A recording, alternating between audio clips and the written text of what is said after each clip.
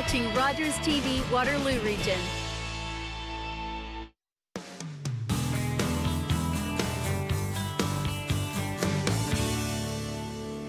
This past summer, the Stratford Perth Museum was home to an exhibit that broke records in droves and brought people into the museum to take in Anne Frank, the house exhibit. And it's back. The good news is it's back once again.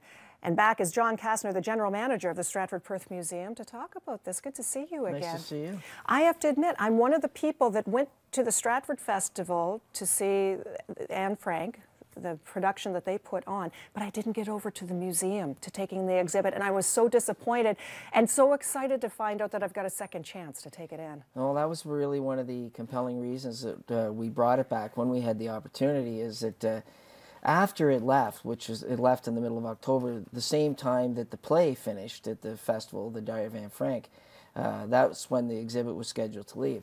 And every day for the next week or 2 weeks, someone would call or drop in and say, you know, I'm here to see the Anne Frank exhibit, or has it left? And we were saying, well, sorry, it's gone, and it'll likely never be back. It was so serendipitous that we got the exhibit from the Anne Frank House in Amsterdam to begin with.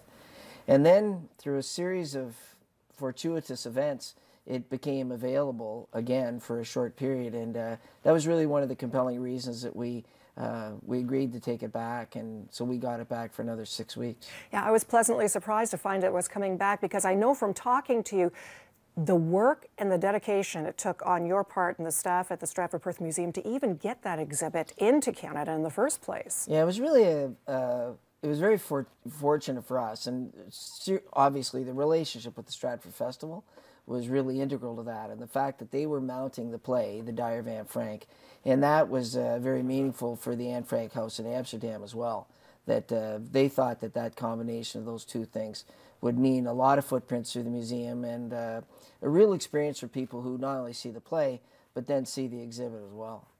So having heard some of the people and the reactions from people who got to see the exhibit the first time around, what was their reaction? Was it what you expected it to be? No, not at all. You know, at the very start, you know, people would come in and we'd say, well, you know, thanks very much. The exhibit's here, and, you know, you'll start here and you go there and, you know, enjoy the exhibit. And I remember we opened at 9 o'clock on a Saturday. About 10:30, one of our volunteers came up and said, you know, we need to do a couple things right away.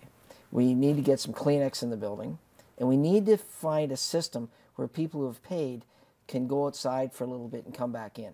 And where people are saying, you know, I'm not done going through the exhibit, but I have to go take a bit of a break. You know, can I get back in? So we had to, you know, come up with a bit of a system for that, because lots of times we had lineups for people to get in. So, but that is really what happened, and it was a lot more powerful than we thought it would be, and it impacted different people different ways. And you know, one of the things I said is you measure the success of an exhibit in a variety of ways. You know, number of people through the building, that's, you know, visitors, of course, but also the impactfulness of this exhibit, I think, was really one of the real successes. And, you know, I heard you earlier talking about, you know, Syrian refugees and people being displaced and people fleeing from one country to another, in a place like Canada accepting them.